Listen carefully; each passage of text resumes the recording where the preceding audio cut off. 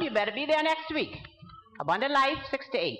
But I'm here now to tell you all now. I spoke to you all and tell you all I don't want you all to make me shame with these tickets. I have 50 more to go. More importantly, they asked that people would also sign up for, like I tell you, or the South or Johnny Cake or whatever, and they were hoping that if each church could try to provide enough for the 100 tickets that we have. So please see me, Letitia, anybody that, Melody, Rochelle, any one of us after church, because nobody's signing up. Don't shame me. 50 more tickets to go. Thank you. Thank you, Stephanie. We invite you again to ensure you have your programs, to just go through your programs in the evenings, certainly when you leave church, to see the wonderful opportunities to pray for members of the church who are dealing with different issues, special prayers. And so just want you to be minded of that. We do want to take a special moment to recognize those persons who are celebrating their birthdays during the course of this week and want to wish them a special happy birthday. We do have celebrating on the 28th, Endrick Delaveau. Brother and Elder Greg Williams and Nicholas Ramming are celebrating theirs on the 26th. Celebrating on the 25th, Dr. Suzette Lynn, Jason Musgrove, and Angelique Darville. And on the 24th, we have Natasha Jones, Desiree Knowles. Jada Edmondson is celebrating a birthday on the 23rd. And today, we have celebrating their birthday, Candy Jones, Tatiana Moxie, and Kirkwood Mott Jr. You know those persons here this morning? Because you know if you're here, they're here. If one of those names are here, you need to stand so we can see you. Because if you're here, we got to sing. Candy is here. I see Candy. I think I saw Kirkwood as well. Excellent, excellent. So let's bring it up. Let's wish them a wonderful happy birthday. Let's sing to them grace and wish them a wonderful birthday.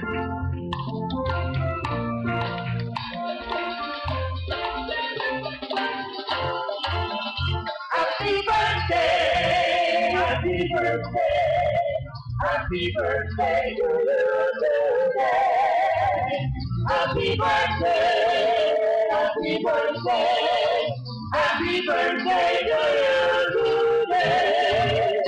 We love you, we love you. We love you today, today. We love you, we love you. Happy birthday to you today. Happy birthday.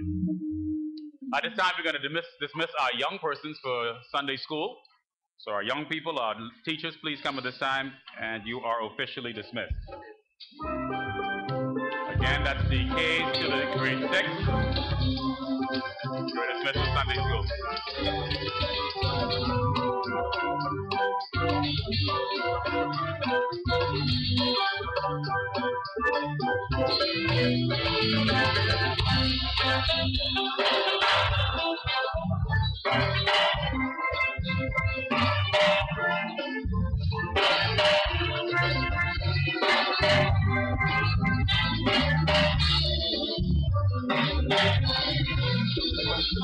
Jesus on the inside, working on the outside. Oh, what a change in my life. Jesus on the inside, working on the outside. Oh, what a change in my life. Jesus on the inside, working on the outside. Oh, what a change in my life. Oh,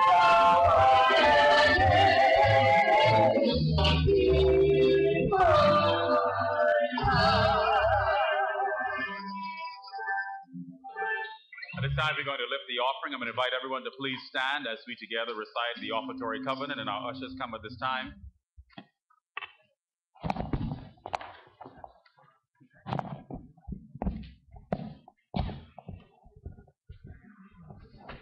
Shall we together honor the Lord with your wealth and with the first fruits of all your substance?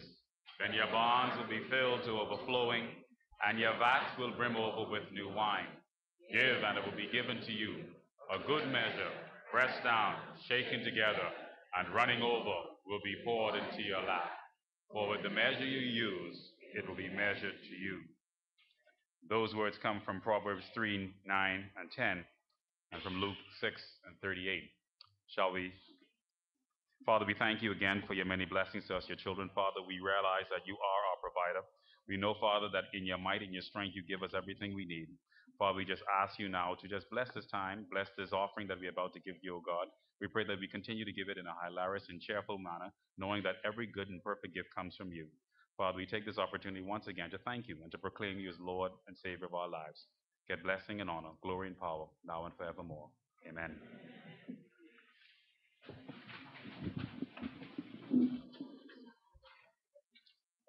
We're pleased one more time to have favors with the musical selection, the Royal Bahamas Police Force Band.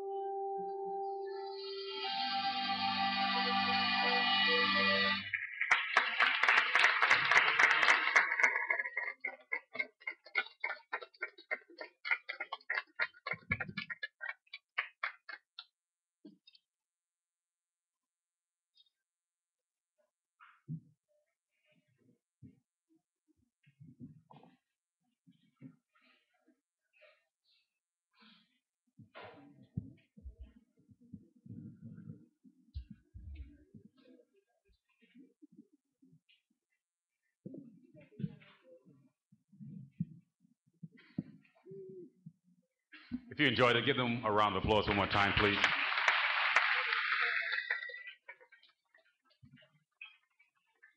At this time, it is certainly a pleasure of mine to invite Superintendent Campbell to come at this time to bring greetings on behalf of the Royal Bahamas Police Force Band. Please welcome him.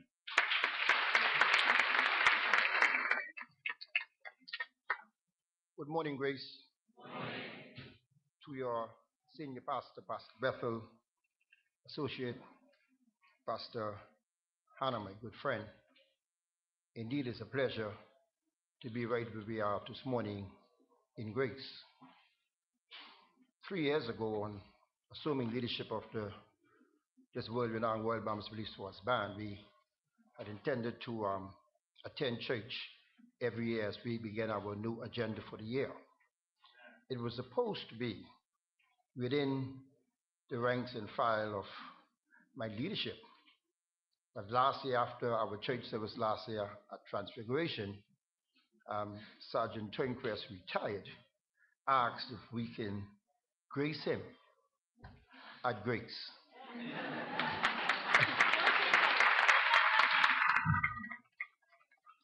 And here we are this morning, gracing you.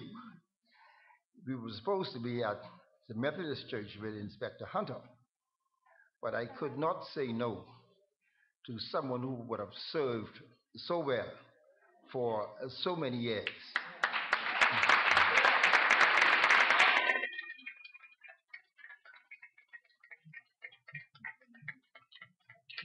So on behalf of the missioner, who have other duties this morning, then he could not be here with us, Commissioner Ellison Greenslade and his top team, we say thank you to you for hosting us.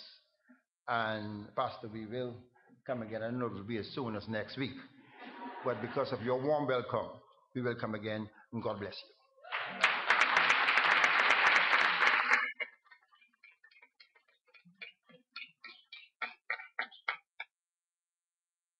Brothers and sisters in Christ, it is now a pleasure of mine to invite to the pulpit the Senior Pastor of Grace Community Church with the word from God. Please welcome Senior Pastor Lyle Bethel.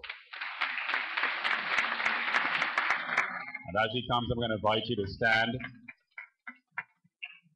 We have his favorite song that we are going to sing, but certainly a song that will minister to all of us. Master, speak.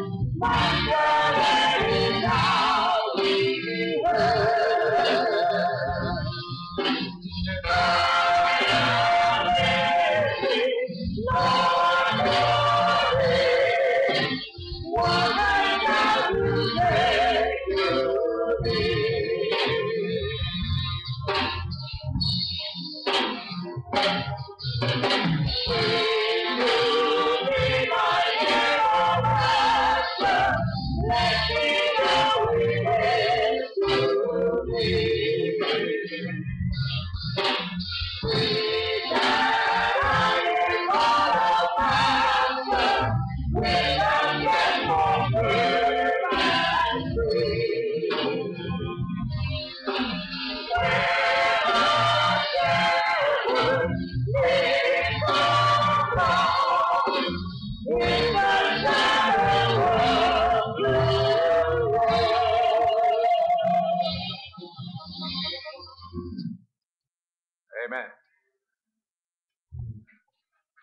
Thank you. You may be seated.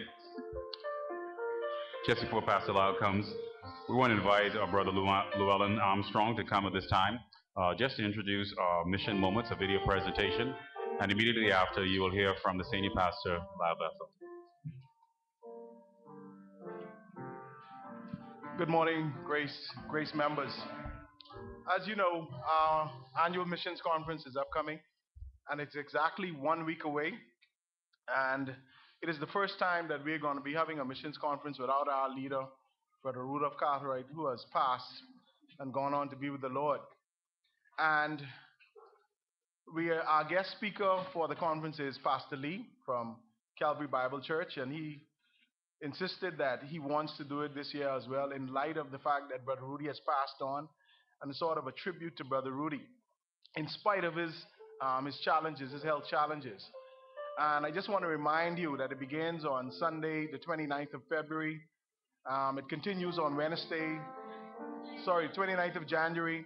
It continues on Wednesday the 1st with our prayer focus for our missionaries. It's very important because you will see where your missions support goes and what it helps, how it helps to spread the gospel, how it helps missionaries in the field to go places where you and I will probably never ever go. And it will conclude on Sunday, the 5th of February, with a closing with Pastor Lee again. You're about to see a video, a 3-minute clip on missions. And as you know, especially in recent times, we have this idea as Christians that there's a demon under every rock. There's 100 demons over our nation. Someone said to me one time, there's a spirit of murder over this nation, and a demon of murder. And I said to them, you'll be amazed to see how quickly that demon leaves if we start enforcing laws and executing people. So enjoy these missions moments for me. The next 3 minutes.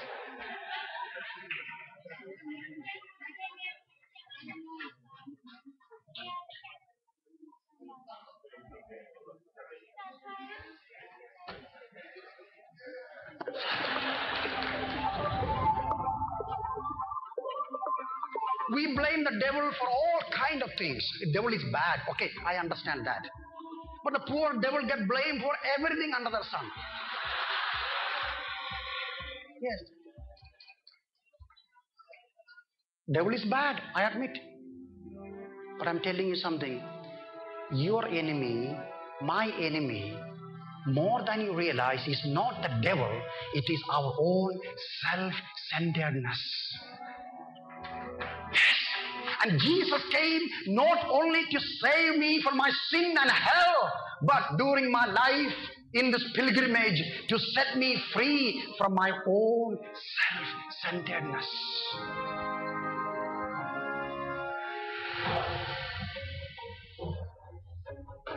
The church is so totally disobedient in picking up the cross and willing to lay down their life like Amy Carmichael Judson,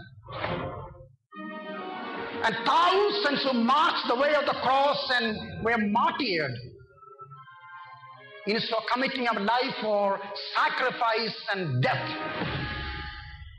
We blame the devil for the whole world going to hell.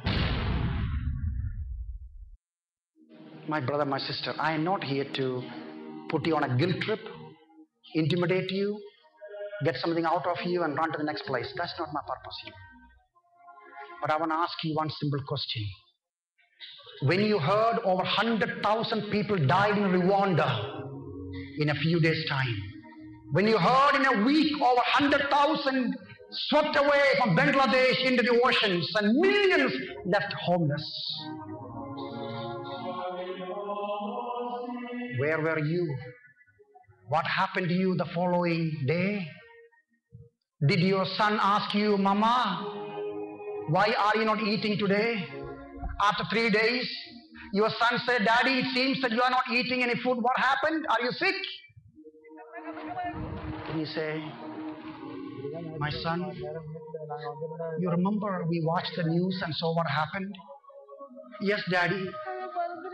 Son, I'm so broken-hearted over the millions that are perishing that I decided to fast and pray and stand in the gap on the behalf of a world that is going to hell and forever without Jesus. That's the only reason.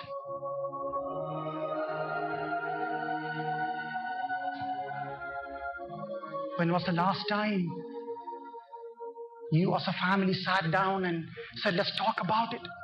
Half of the world go to bed with empty stomach and naked bodies. Some 80,000 die every day and slip into hell.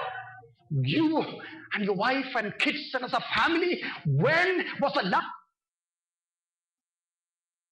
last time you made a pact, a discussion and say, we will live as strangers and pilgrims on this earth with sacrifice and commitment and tears and fasting and touch the lost world with our lifestyle and commitment?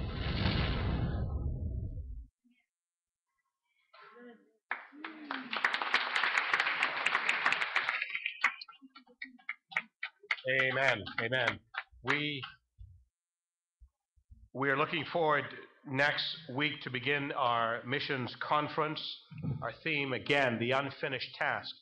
There is work to be done, and as the video with Brother Johan, I forget his first name, has ably reminded us, we can blame the devil, or we can say, you know what?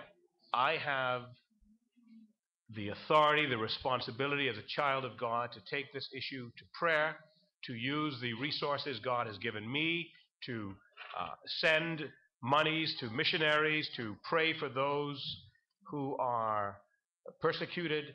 And we can, rather than sitting there as spectators, we can get on our knees as those who are impacting the world through our prayers, through our missions, through our giving, and through our going. And so we again are encouraging you to ask God to speak to you in the coming week to prepare you for our missions conference, that God would get a response out of you rather than an excuse. Amen. Well, knowing that our time together would be one where we will be highlighting the Word of God in our Lamplighters program, and knowing that the police force was going to be with us today, the Royal Bahamas Police Force, wanted to find a word that would touch all of us. And so I've chosen a word because I believe at the beginning of the year we want our new commitments made. We want to do better than we did last year, but many of us are tired. We're tired. And so I have found, I believe, a word that addresses all of us, that will have something to say to all of us. And we can look forward to that. You need to turn in your Bibles to 1 Kings 17. We'll be looking at that. In fact, we'll be touching on a number of chapters of the book of Kings. But before that, some good news. Sister Ramona has returned. We're told that her surgeries were successful. Remember, we lifted her up in prayer. Ramona's in our audience. Ramona, just wave to be acknowledged. We're grateful to God for his work with her medical team that helped her in that regard. And Superintendent Campbell, we have been delighted to have you with us. This has been a treasure. The MC, your reserve officer, Charles Seeley, I want to underscore what he said. Please feel free to return anytime. Anytime. That is phenomenal music. And church, I want you to know, yes, there's much to complain about in the world, but I want you to find for me a police force anywhere in the world that sings gospel songs and can come to church and makes a decision that they are going to celebrate the year by coming to church. That's phenomenal. I mean, they're singing the songs of Zion. Thanks be to God. Listen, we have to preserve what we have in this country, and we need to make sure that the police force, police force band and the entire defense force of our country receive our ongoing prayers and support. They are recruiting young persons using music to get them involved in protecting our land, protecting our nation. We are deeply grateful for that. To our beloved member, Brother Dougie Turnquest, better known as Ginger, and many other nicknames, we're so grateful for your service of dedication.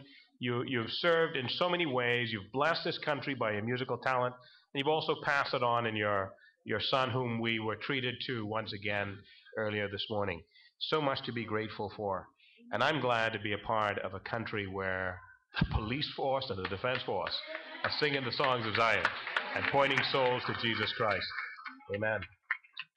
Shall we continue with a word of prayer?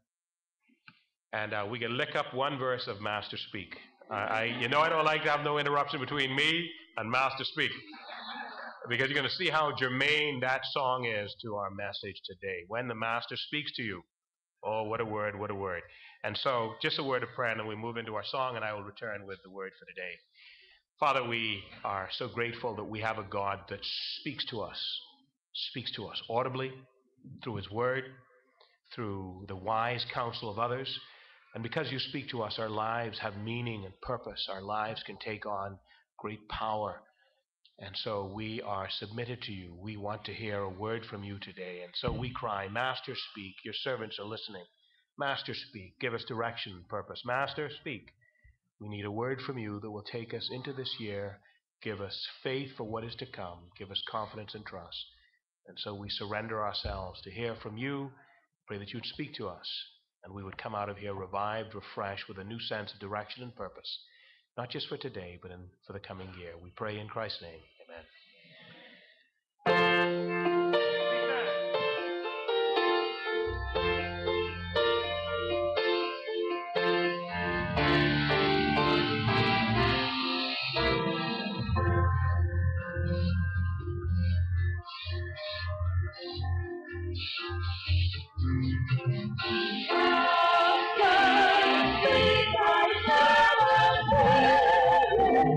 Waiting for thy grace to fall. Longing for thy voice and cherish, Master, let it sound in the earth. I am waiting, Lord, for thee. One has come to break through me. Amen. I do trust that is your posture today. Master, speak. Your servant is listening. What have you to say to me? We sing, it says, speak to me by name, O Master. Woo! Friends, how grateful I am for those times in my life where God has spoken to me by name and given me a new focus, a new sense of refreshment, a new sense of direction. My life has been changed. I'm here today because I have learned to be a servant to the Master as he speaks, and to shift when he says move, and to move when his power is present in my life to do as he says. I want to speak to you about a man today named Elijah. Now, I don't know about you, but nobody, and I mean nobody, thrills me in the Bible like Elijah. Yes, even beyond Jesus. You see, when I first began to read about Elijah, I said, whoa, what a man! And he inspired me as I gave this message in another place. Somebody said, I could see you like Elijah. I could see it. And because so much of my life, I have seen that a man yielded to God, trusting God, could believe God for some big things and sense some big shifts in his life. And so I've always loved Elijah. Now, I love me my Jesus more, don't get me wrong. But Jesus is Jesus. Elijah's a man like me. Anyone out there hearing me? You see, Jesus became a man for us that we could know how to respond to God. But Jesus was sinless. Elijah was a man like me. And in fact, because Elijah was a man like me, and because Elijah has some experiences that framed who he was, and you have those similar experiences. I want to lift up Elijah because in the book of James it says this: Elijah was a man just like you. You see, there's a tendency to focus on the power of Elijah, the prayers of Elijah, the wonders of who Elijah was. But today we're going to read a passage of Scripture that we see another side of Elijah. And I believe this passage of Scripture is going to help us as we go into this new year to understand when we're overwhelmed and burdened and we want to give up, we need to hear that word from our Master. And it has a way of refreshing, reviving us, and bringing us back. And so we want to talk about Elijah. No time to get into everything today, but the basic context, as you know, Israel has this wonderful position with God. They're this favored nation. They're living forth His will and His word. At least that's what they're supposed to do. But there's always this cycle of sin. A good king, certainly in the nation of Judah, a good king raises up. They're doing well. An evil king comes. They do badly and so forth. But the sister nation, Israel, has never had a godly king. And then comes along a wretched king by the name of King Ahab. And as wretched as he was, he grabbed himself a babbit of a queen. And it is said, his epithet in the Scriptures, he did more evil to provoke the Lord than any other king before him. And he had this woman, Jezebel, teaching him the levels of wickedness and scorn with which they could heap against the God of Israel. And in the midst of this, God brings forth His prophet Elijah. I would like to preach to you today about Elijah on Mount Carmel against the prophets of Baal and the Ashtoreth, when he squared off against 850 prophets. But that's not my message today. I love me up on Elijah, I tell you. But that's not my message today. In fact, my message starts immediately after that incident. Because I want to help you in your faith, because I suspect many are here today tired, fed up, burned out, ready to throw in the towel, not sure how you're going to be able to get through this year, despite all that we've been able to say in the messages thus far. And so, we come to 1 Kings 1:19, and we read as follows. Now, as I said, it just had this powerful confrontation on Mount Carmel. Elijah has called together the prophets of Baal and the prophets of the Ashtoreth. And he has said to the people, how long will you halt between two opinions? If God is God, serve Him. If Baal is God, serve him. But stop this indecisiveness. Stop this halting between two opinions. You ain't sure which God you will serve. And he calls this great contest. He says, may the God who is truly God answer by fire. And he sets up the sacrifice. The prophets of Baal and the Ashtoreth can set up their sacrifice, and he'll set up his. And the God that answers by the prayer of his prophets and answers by fire, let all Israel know that that is a real God. You know the prophets of Baal and the Ashtoreth, they went on and on and on all day, cutting themselves, dancing, oh, Baal, hear us! Oh, Baal, hear us! Whole day going on. Elijah starts to mock them. Where's your God? Maybe he's in the bathroom. Call a little louder. Maybe he can't hear you. And when it became clear to the assembled crowd of the Israelites, and millions of them gathered, he says, all right, enough of this. God time now.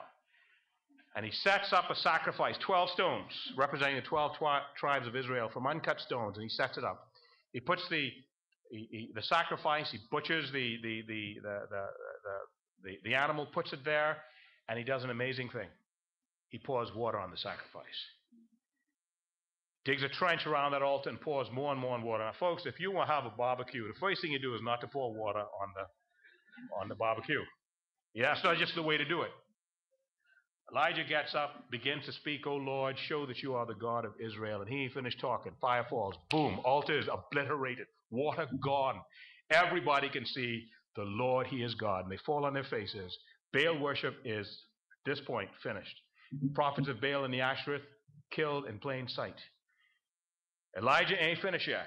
He got to pray for rain. Remember, by his prayer, it's not rained for 3.5 years. So Elijah goes and prays. 7 times he prays. And then he sees a cloud like a fist. There's been no cloud in the sky, but now he sees a cloud coming over the water, the size of a fist, coming. He goes to the king and says, listen, rain coming. Get to where you need to go because rain is coming. I hear the sound of rain. King gets his chariot, take off. Elijah does a Forrest Gump, pull up his pants, pull off, beat him back to the capital.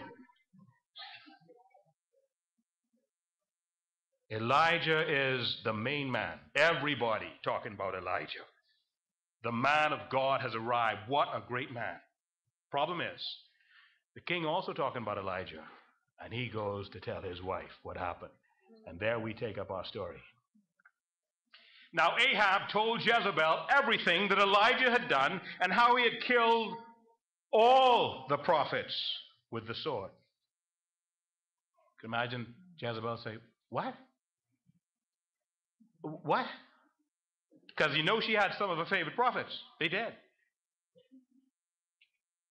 So Jezebel sent a message to Elijah to say, may the gods deal with me, be it ever so severely, if by this time tomorrow you are alive. Translation, you are dead, man, Negro. You are a living dead man. Tomorrow you are dead. The great prophet Elijah, with this great victory before him, what does Elijah do? Thunder a proclamation back? No.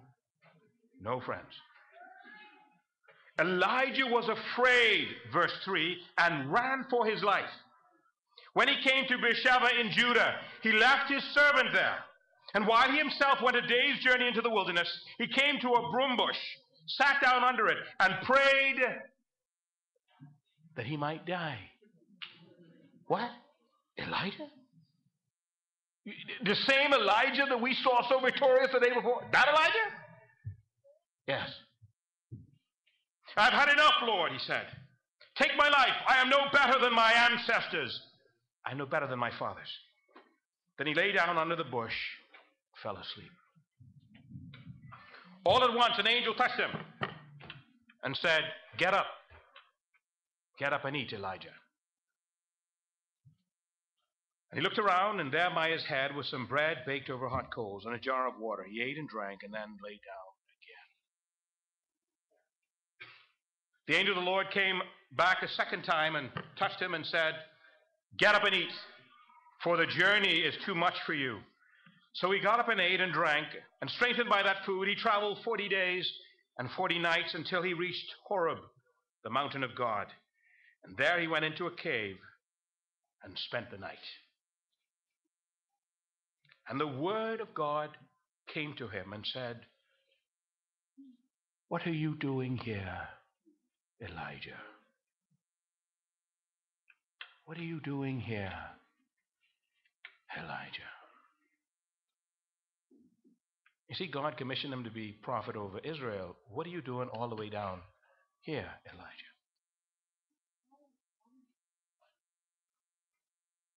And Elijah replied, I have been very zealous for the Lord. Some of you know about that. You've been zealous for the Lord. It ain't fair what's happening to you now. Not someone who's been as zealous as you. I have been zealous for the Lord, the God Almighty. The Israelites have rejected your covenant, torn down your altars, and put your prophets to death with the sword. And I am the only one left. And now they are trying to kill me as well. And the Lord said, go out and stand on the mountain in the presence of the Lord, for the Lord is about to pass by. The Lord is about to pass by. Then a great and powerful wind tore the mountain apart and shattered the rocks before the Lord. But the Lord was not in the wind. Let me help you something, because you don't know this. This Mount Horeb, this is the same mountain that Moses was on. This Mount Horeb, remember, God came down on the mountain was ablaze with fire. God came down on the mountain and the whole place shook. God came on the mountain, there's wind and storm and everything. This is the same mountain. Elijah is a man who's seen God in power. That's all he knows, a God of power. That's all he knows about God. And he's on the same, that's why maybe he went to Mount Horeb. I want to see this God of power. Where is he? How did he let this happen to me? So he goes to the place of power. Mount Horeb. But on Mount Horeb, the same mighty wind is moving, but God ain't the wind.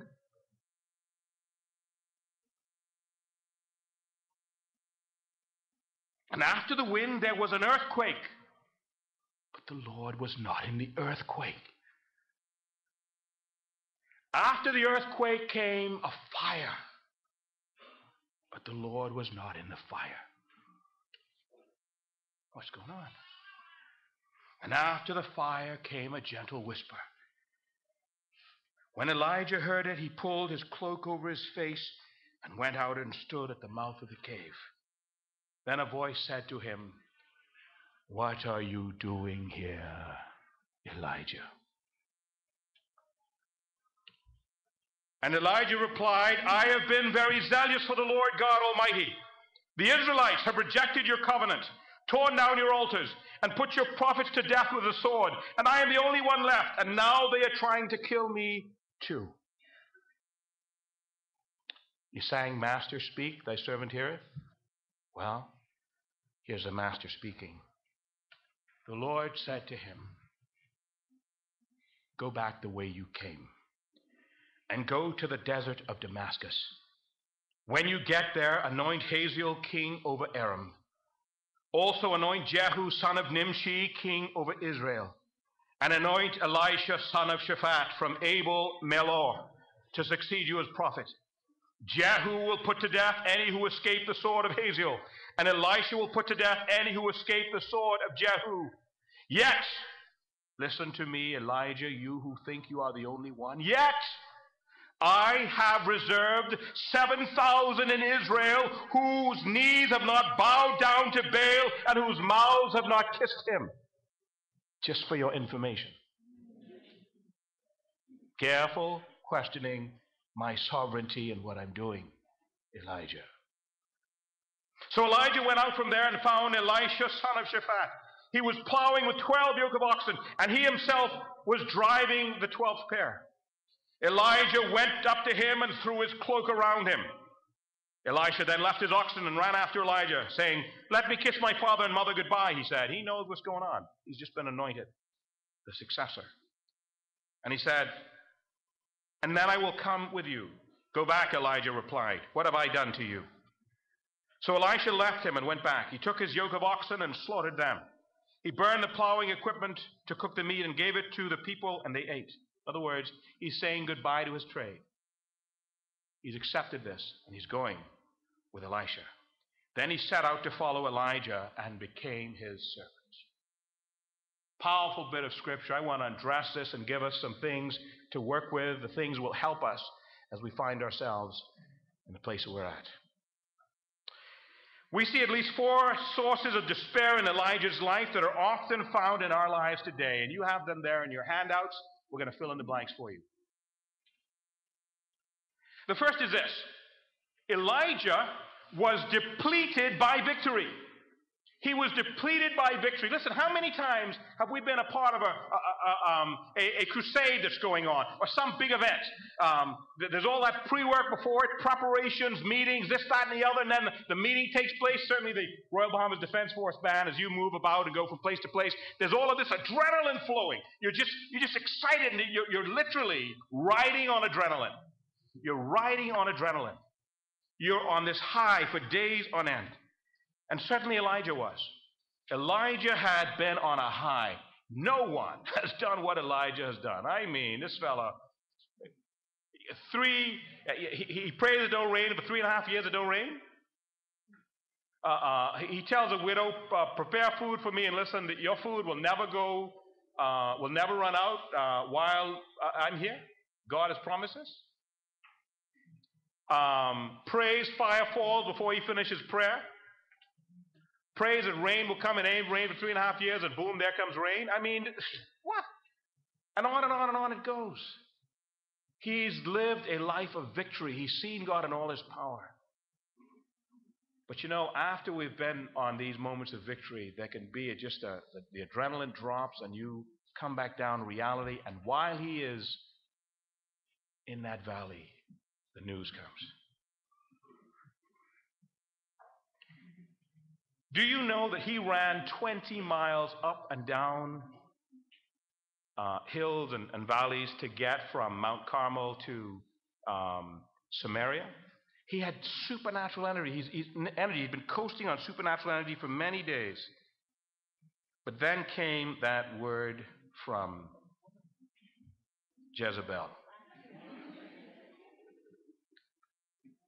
And it's over. Friend, here's a principle I want you to remember. The most vulnerable point in our life is right after we've experienced a mighty victory.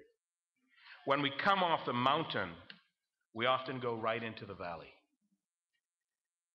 Pray for yourself and for others, particularly during high times. The devil wants to strike because he knows at that time when you're feeling invincible and you come down off that high, if he hits you then, it's devastation. It's devastation. And we see that in the mighty Elijah. 2, he was disconcerted by fear. He'd lost it all. This fear paralyzed him. He lost all perspective. Instead of being impressed with Elijah, Jezebel was infuriated, flew into a rage, and said, I'm going to kill you. Jezebel's threat consumed his every waking thought and overwhelmed his faith. It literally paralyzed him. In his panic, he lost the handle on the power and provision of God. This man just did the unthinkable, the impossible. This man squared off against the king and the army, all of them being there, the prophets of Baal and all the people against him. He changed it all. But in a moment of weakness and vulnerability, a little old woman, in my mind, Jezebel about so big. You know, if this was a big old rusty Swede, you fool with my husband, I'm going to beat you. You know, some big 6'8" Swedish woman you might be scared of, but I'm sure it's a little old woman, but her reputation as being this wicked woman put the fear of God in him. He lost all perspective, all that he has done, he lost it. Friends, panic is a serious thing. Listen to me. You've heard me say it before. Don't panic. In any situation, don't panic. You panic, you lost your natural mind. The man who panics dies twice. You've heard my story. I've been out of air, underwater, scuba diving, 100 feet down. No air. How do you get back up on top? Friends, thank God I had training. I knew that at 100 feet down, I have 3 atmospheres of air in my lungs compressed to 1. I knew that physics-wise, I knew I can get to the top of this because I'd only been down a short period of time, so nitrogen hadn't built up in my system, so I wasn't in danger of getting the bends unless I came up wrong. But friends, 100 feet down, it's dark in there even though you're in the waters of the Bahamas. 100 feet down, you could look up and you don't see the sun. And I'm 100 feet down, running out of air. I sucked, heard my tank ring announcing it is empty, empty, empty. And I was in fear for my life. I went to go to grab my partner and say, I need you to use some of your air and we need to go back up. Now he went the other direction. I said, if I do that again, I get panic. So I said, Lyle, don't panic. You need to go. In fear, I shot up too fast, instantly realized you cannot go that fast. What did they say? What did they say? Well, they said, you can't go fast on your top bubble. Okay. How fast should you let the air out? Just blow gently. Okay. Got that. I'm remembering all my rules, remembering I'm not panicking. I'm telling myself, don't panic. I'm saying you can't go fast in top bubbles because what it will mean is the air will expand in your blood system quicker than it can be processed, and that creates bends. So I'm going up, saying, don't panic, Lyle, don't panic. And in the meantime, the devil is there. Dun, dun. Dun, dun, dun, dun, dun, dun, dun, dun, dun, dun, dun, dun, dun, dun, dun, dun, dun. I saying. You understand me, Pastor Anna? I'm saying, Lyle, don't panic. Don't you panic. Don't you panic. Don't you panic. Just get to the top. Get to the top. Don't panic. Don't panic. And I'm breathing out the whole time. And folks, you know you can't breathe out for 3 minutes. You can't breathe out for 3 minutes. Your mind starts playing tricks on you. You can't breathe out. Yes, you can. And you have to fall back on your training. Fall back on your training. Don't let what you think know to be the case be the case. You have 3 atmospheres of air in your lungs. You can continue to breathe out. Well, obviously I made it. No time for the rest of that story, but obviously I made it. The point I want to say simply is this. Had I panicked, I would not be here. Those of you that like me would be visiting the grave. He say he was a good man. But I'm here today because I did not panic and I call on the Lord the whole way through. Call on the Lord the whole way through. But friends, Elijah panicked. Elijah panicked. And he was paralyzed by fear. He shifted his focus from God to the problem. And many times we find ourselves in the same place where we shift from the God who can do all things to our problem. We become overwhelmed and destroyed by fear. Destroyed by it. The man who panics dies twice. Man who panics dies twice. He will cause himself to die by his panic. Elijah tucked his tail between his legs and ran for his life. Here's Israel. This man is running down as far as he can get. He runs to the farthest post of the nation of Israel and Judah and runs further than that into the desert. Finds a broom tree, falls down, says, I want to die. I just want to die. I can't take this no more. Jezebel's threat has shaken him to his core.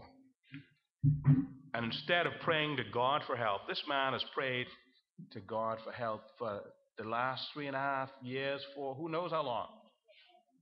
And he's seen God answer. But this man never seeks to pray and call on God to aid him, only to take his life because he's so afraid. And friends, some of us have experienced overwhelming fear and dread like that. And it's easy to take our eyes off the Lord. The problem's overwhelming. And we now feel we got to go to somebody else to help us out. You want to know what someone believes, really believes? Put them under pressure. They'll show you. And so you may say, hallelujah, praise the Lord, every time Pastor Lyle talks about gambling. But when the going gets tough, you realize, listen, flowers can help me out now. Mom, what you say you dream? Friends, where was flowers when God was providing and protecting you all those years? Flowers can't protect your house from robbery. Anyone out there hearing me? So friends, be careful what you do in a panic. Be careful. God is still God. God still loves you. Yet while we were yet sinners, Christ died for us. Before you knew what was going on, God been on your side. Careful with what panic says. Panic says God can't be trusted. Panic say, listen. God must be on a vacation. Listen, do what you can to help yourself. And some of y'all ladies panic too now. The clock ticking. Ain't no one in sight. You grab a old scoundrel. Come here, boy. Look like you got something. Come here. You ain't know nothing about that fella. These days, the fellas they grabbing don't even look good. I remember a time women used to say, boy, I like you. You can make pretty children. Now you say, God have mercy. She wasn't thinking that when she grabbed this fella. And vice versa? I see too much of that vice versa. But anyway, fear is a serious thing. Fear is a serious thing. You believe it's getting so bad now, I just got to grab me anything to say I got me a man, a piece of man. But boy, that man can give you a piece. He could give you a world of trouble. World of trouble. Ladies, I can tell you again. Men, listen too.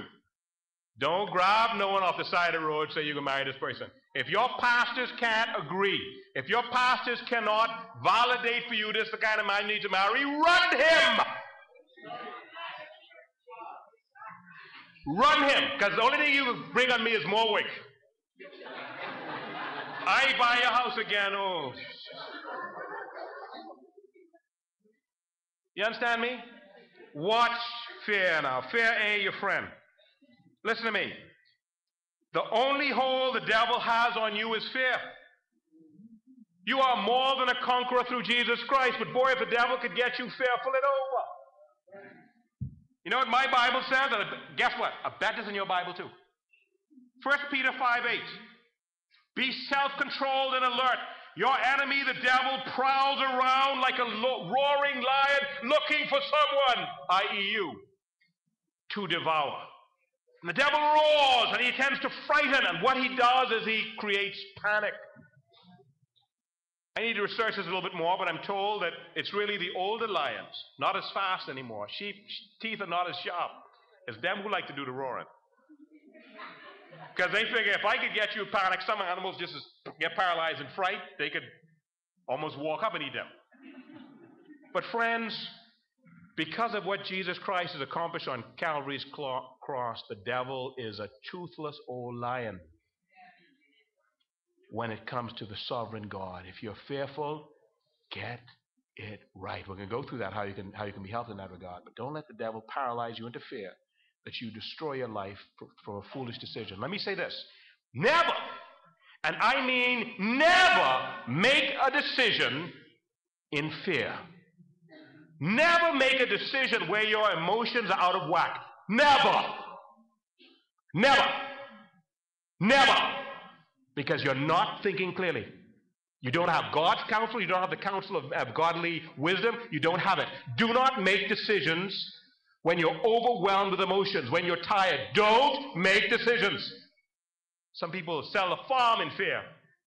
And there was no reason for it. But the devil calculated and made things look fearful. And you acted foolishly. Some people throw away a good marriage just out of pure terror and fear of something or frustration, and it can be saved. So we need to be careful what we do in extreme emotion.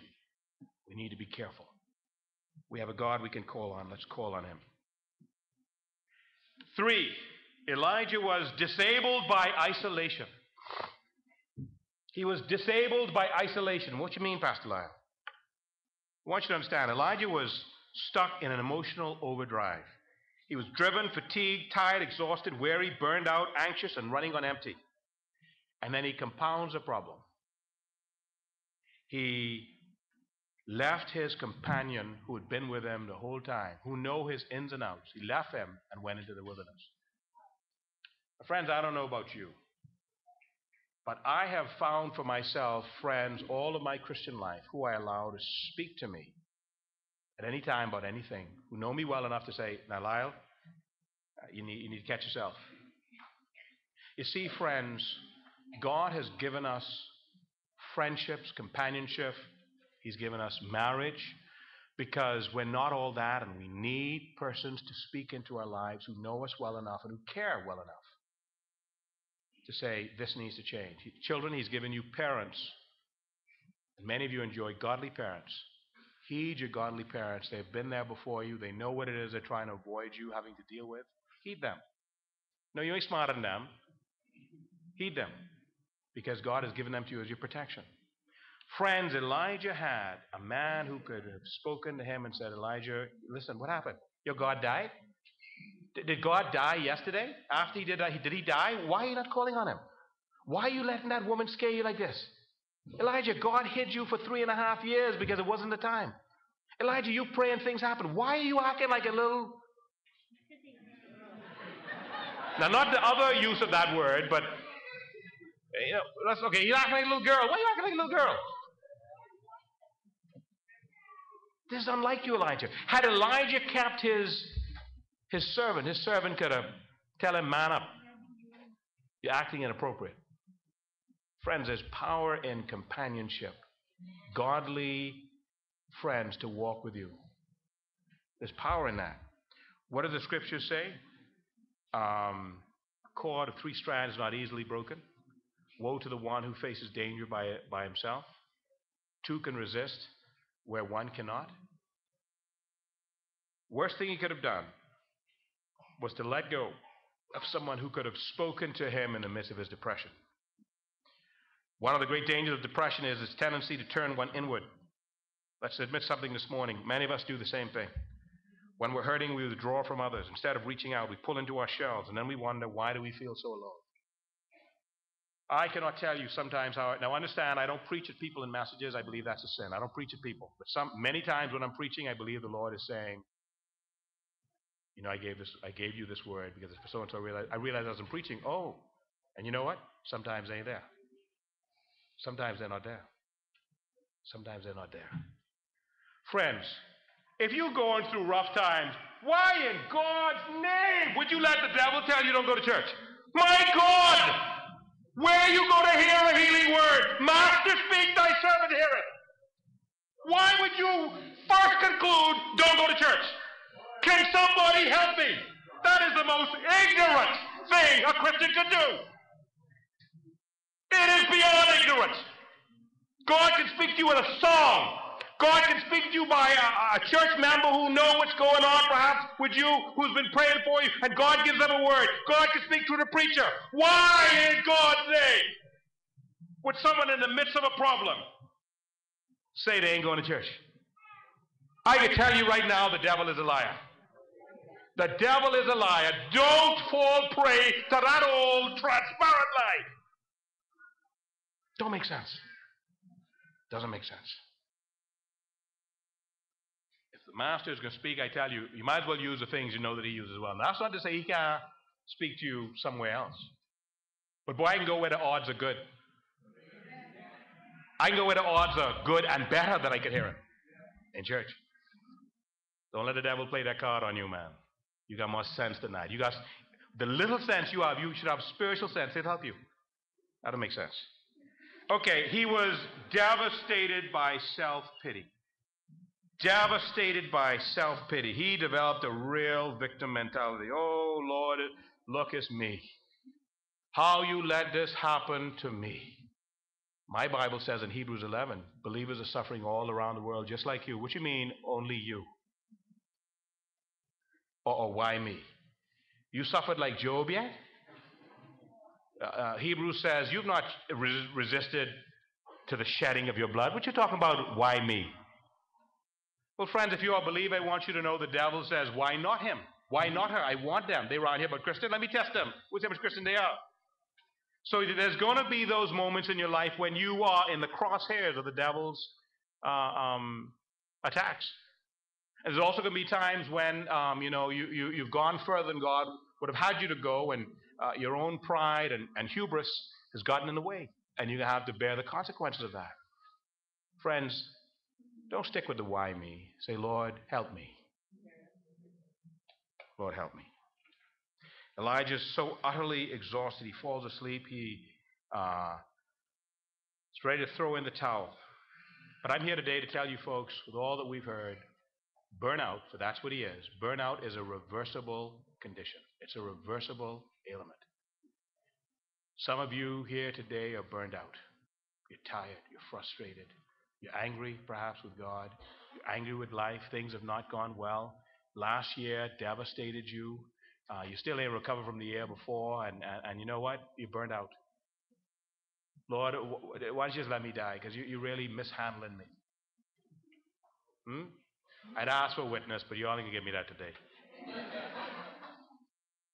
Friends, I'm here to tell you that the great physician has a prescription for us when we find ourselves in these times. And the first prescription I want to give to you is this: rest. Rest. Rest. This may surprise you. Instead of God telling him to suck it up like a man and snap out of it, God knew the most important medicine Elijah needed was rest. Rest. Friends, when you're emotionally involved, maybe you just need to rest. Put on some praise music and just rest. Rest. The most important thing he needed was not a lecture from God, just needed rest. Food and rest. He'd collapsed under that tree exhausted.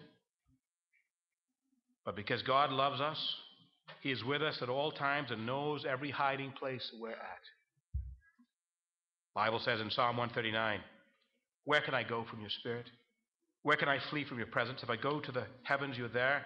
If I make my bed in the depths, you are there. If I rise on the wings of the dawn, if I settle on the far side of the sea, even there your hand will guide me. Your right hand will hold me fast. Oh, friends, when it gets rough, just lay down in the presence of the Lord and say, Lord, hold me until I can get through this. Sustain me. Help me. I just want to rest.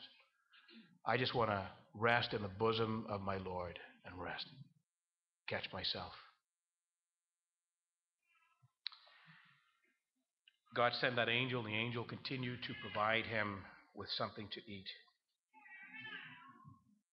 Friend, you see, our bodies are designed to need rest. You can either wait until you're totally maxed out like Elijah was and collapse in total exhaustion, or you can take the healthy approach and begin to incorporate rest into your life. Don't be afraid to slow down and set a pace for your life. Some people are so good at serving the Lord, they almost believe resting is a sin. I don't mean all of y'all, because some of y'all need to serve the Lord. All right, so please, I'm talking to different audiences now. Okay? Some people serve the Lord too much, they need to learn how to rest. And if I had money, sometimes I would say, listen, here's some money, go to Miami, do some shopping, rest. Just catch yourself, rest. Some other people, I will get my cat and just get the wig. Huh? Go to the island, yes, even better. Not the sad who need to get to the wig, the sad who need to rest. Two. Not only did Elijah need rest, he needed to rediscover God. You see, he lost sight of God. And he needed to rediscover God. When you're emotionally strung out, it's easy to think that everyone is against you. Everyone is against you. Nobody understands. We no longer have any emotional margins. Even God seems distant. After regaining his strength,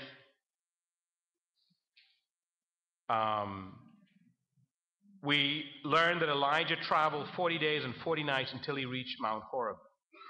And as I said, this is the same mountain that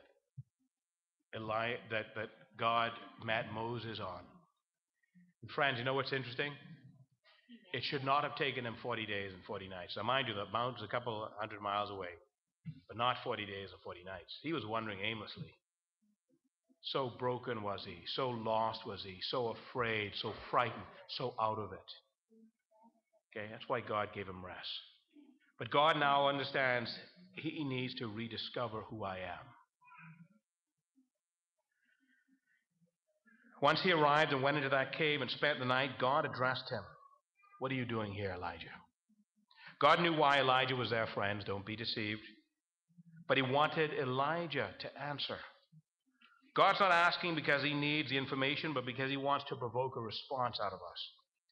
After giving an answer that still revealed his shaky emotional state, God decided that Elijah needed to rediscover the divine and told him to come out of the cave and stand on the mountain because God himself was about to pass by. And as I told you, Elijah knew God in his power. And so when Elijah saw all of these things, the mountains being blown apart by the wind, the earthquake, and the fire, he thought surely God was in these things, but he wasn't. Now, how that all worked out, I don't know, but we need to hear what the narrator is saying. He wasn't in those things, but he was in the quiet voice. And friends, that's why I really wanted you to hear Master speak today. Because you need to understand, don't worry about God and his power. Make sure you hear that voice that cheereth. Make sure you hear that voice that gives direction. Make sure you hear that voice that lets you know what you need to do. Oh, friends, there have been times in my life where God graciously spoke to me. Graciously. Sometimes audibly, sometimes a sense within me. And I had to make shifts in my life to respond to God. Master, speak, thy servant heareth. That is the best posture a believer can have. Because God is going to deliver you as you obey his word. Not as you hear his word, you know. Not Master, speak, thy servant heareth. I just want to know what you're saying. Longing for thy gracious word. Why? Because the hearer is going to do what God says. Because when God bends low to speak to you, that's a powerful word that's going to help you and get you where you need to go. But we find Elijah sitting in a cave. We find him sitting in a cave. And friends, many of us find ourselves in caves. We're hiding away from God. When shame comes, when pain comes, we hide. Do you know how many times, or rather, I want you to think about your experiences. When you are horribly embarrassed about something, what's one of the first things you do? Hide. Don't you kind of try and hide your face? Something about, we just want to hide. Just go hide under a bed or something. The shame is just so great. Elijah is hiding in a cave. And I want to ask you today, what are some caves that you're in this morning? Some of you, I believe, might be in a cave of offense. You're mad at God about something. You're mad that God maybe hasn't been what he ought to be or didn't come through the way you thought, and you've withdrawn from God because you're angry with him. Some of us are in a cave of despondency. You're feeling numb and isolated from people and places. And some in a cave of comfort. They're too comfortable to do anything for the Lord. They like the way things are. They're wrapped up in their own comfort and selfishness, and they ain't got nothing to do. But friends, Elijah was in a cave. And God calls him out of the cave that he would give him a word that would deliver him. Friends, I want you to come out of the caves that you're in. Caves of isolation, caves of offense, caves of pain, whatever the cave is. Come out and hear from the Lord and say, Master, speak, thy servant heareth. I want to hear. I want to know. I want to know what you're saying to me.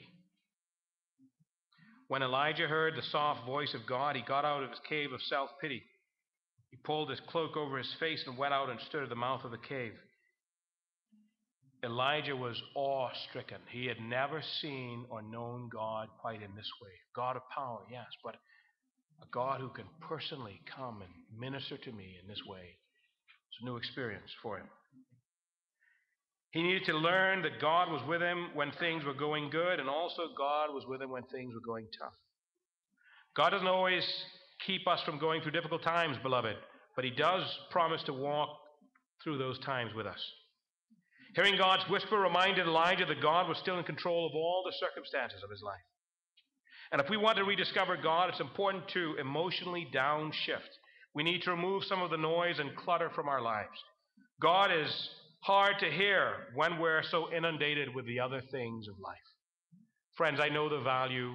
I know how my soul operates. I know the value of going on personal prayer retreats. Sometimes I'm just gone for days. Sometimes I'm gone for 3 or 4 days. My journal's out. My prayer music is there. My Bible is open. Some other books that God has brought to my attention that I'm to be going through. And I spend time alone with God. And you know what? The noise gets muted. And you're able to hear from the Lord. But friend, that's where it gets dangerous. You see, you can't just hear from the Lord. You have to hear from the Lord and do what he says. So many Christians get to the place where they want to hear from the Lord, but they're not prepared to do what he says. Now, that's a little bit difficult. If I had time, I would share a perfect illustration of that, but maybe that'll come at another time. But let's finish our message today. God gives Elijah a reassignment. That's our third prescription. Elijah gets a reassignment. Now that Elijah has rested and has rediscovered God, he's given a third prescription. Go and anoint Hazael, king over Aram. Also anoint Jehu, king over Israel, and anoint Elisha to succeed you as prophet. In other words, don't just sit here in your fear. Go and do something now. And friends, to get to Hazael, he's got to go mighty close to Jezebel. But he's on a mission now. He's been recommissioned. He's been reassigned. Go and do this. And when you're doing that, go and anoint Jehu, king of Israel. In other words, he can replace Ahab. Well, but if God tell you, go and anoint the person who's going to replace Ahab, what does that tell you? What's that tell you? I can't hear you.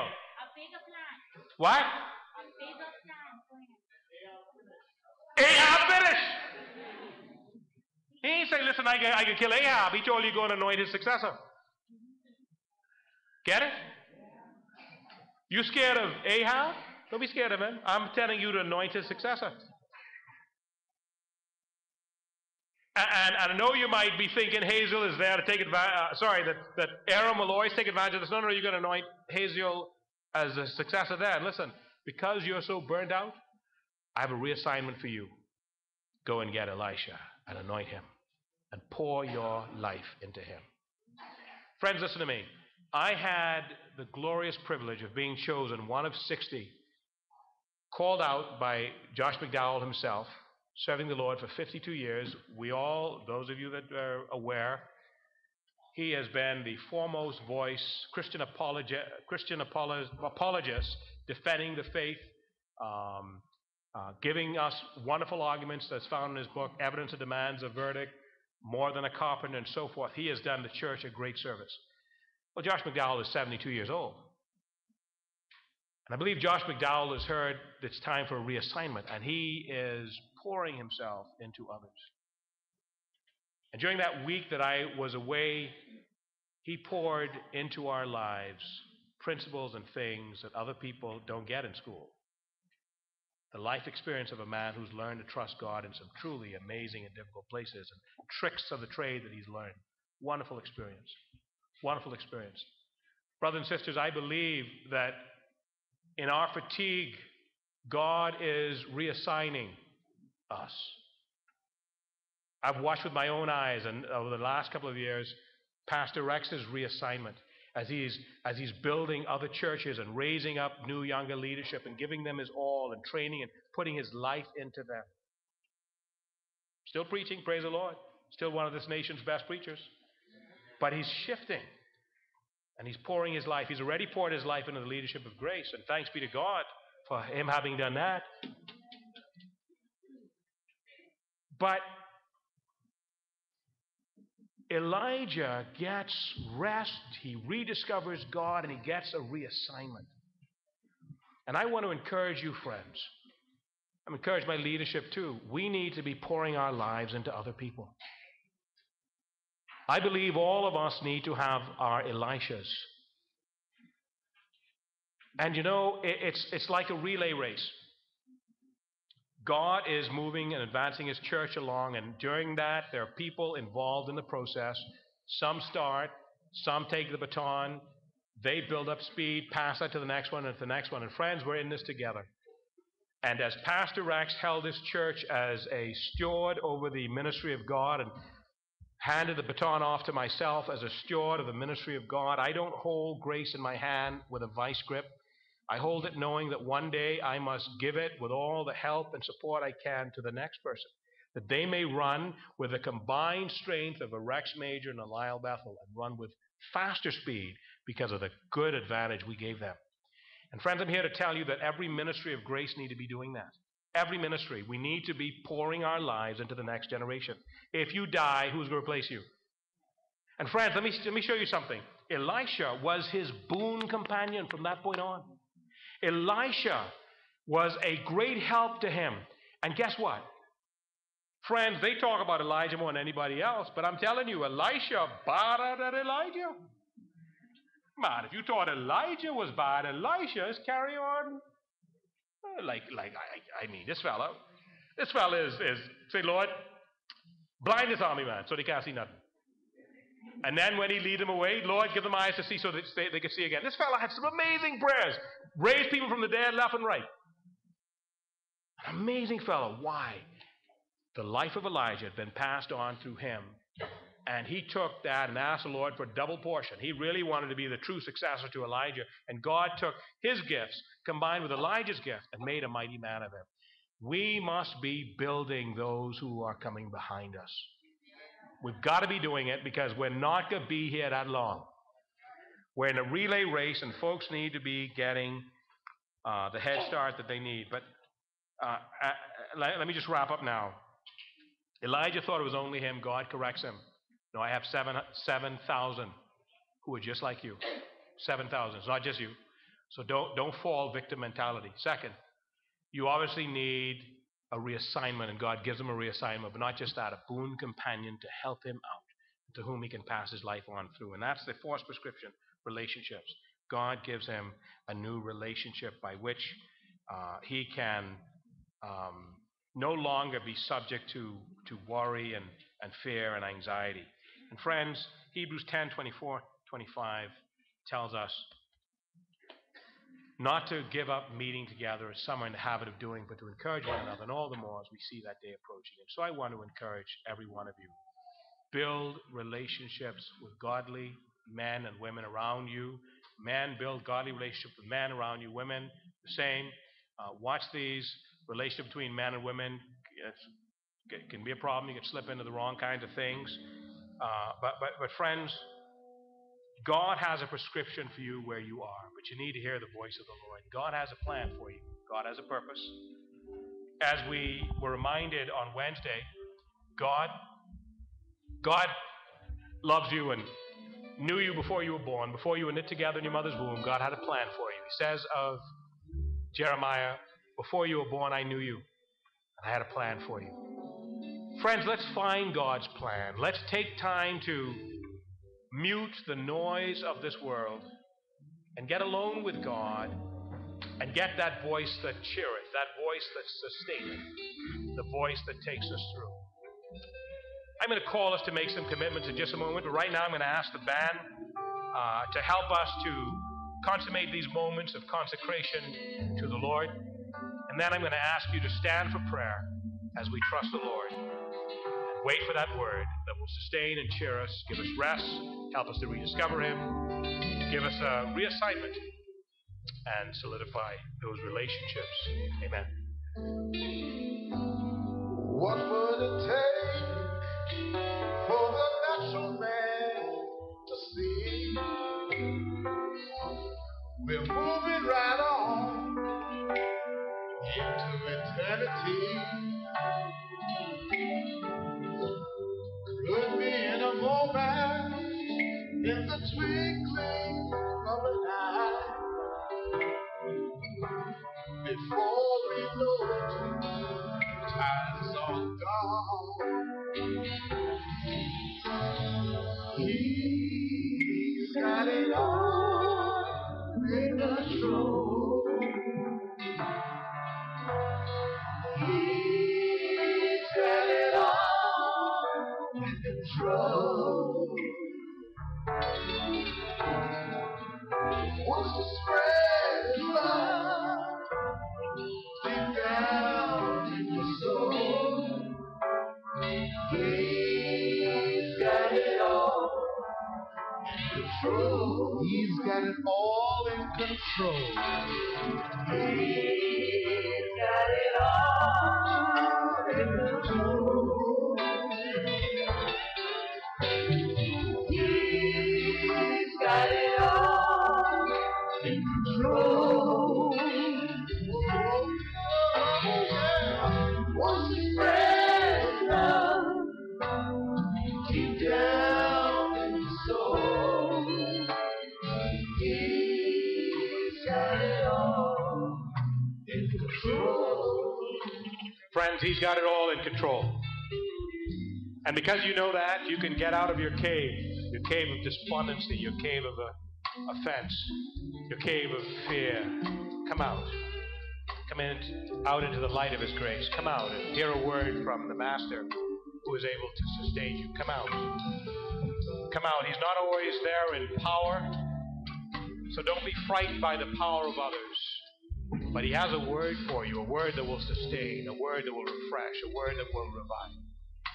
And so today, if you would like prayer for what this year has in store, and you'd like to know that God is there to give you that word that will sustain, and you want to register in the courts of heaven, God, me, it's me, standing in the need of prayer, I'd like to invite you to stand to your feet, and I will pray for you at this time. Wants to spread His love deep down in the soul. He's got it all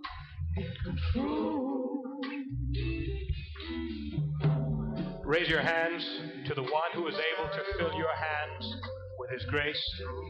Open your hearts to the one who is able to give you a new heart and a new mind. Let go of fear. The Bible says, submit to God, resist the devil, and he will flee from you. So, you want to, in these moments, let God know that your ear is open to his word, that your heart is wide open to receive his instructions, and your feet are prepared to move in response to what he said. Shall we pray? Heavenly Father, behold your people, your children, the flock of your own pasture, the sheep of your own hand, who are before you this day, before the throne of grace, seeking that word that cheereth, that word that sustains. Lord, we need you. We need you. We don't know what the future holds for us, but we look to the one who holds a future. We don't know, Lord, last year there were deaths in our families, there were murders, there was losses in jobs, there were many things that we weren't quite prepared for. But Lord, we begin this year by placing our lives in your hands. We choose by faith to walk out of the caves of despondency, isolation, pain, fear. And we ask, oh God, please speak to us. Our hearts are open to receive. Our ears are open. We say, Master, speak. Your servant is listening. Speak. Give us a word. But Lord, in the meantime, I submit my life to you. I choose to rest in you. I ask that you would restore and revive me. I pray, Lord, that if needed, you would reassign me. But always, Lord, I ask that you would give me godly companionship that will be a source of encouragement and joy to me. I submit to the leadership of my church and pray, Lord, that you would give my leaders wisdom to know how they can instruct and counsel and aid me in my life. I pray that you would help me to be a better Christian in all that I do and say, on my job, church, wherever I would find myself. But Lord, here I am, your servant. Like Elijah, we say, here I am, use me. Here I am, work through me. May I be a vessel for your glory. You have made us to be your workmanship, created in Christ Jesus to do good work. We ask that you would show us the good work that you have for us to do, and that we would do it to the praise and glory of your glorious name. For it's in the name of Jesus Christ, our Lord and Savior, we pray and make our boast. Amen and amen. As we continue singing, we just want to remind all of you that we have refreshments prepared for you upstairs. We'd like all of you to join the police force and your leaders for moments of light refreshments upstairs. The Lord bless you. May the Lord sustain and keep you in all things. And may the light of his countenance bless you in all things, we pray in Christ's name. Amen. Lamplighter's, please remain for photo taking.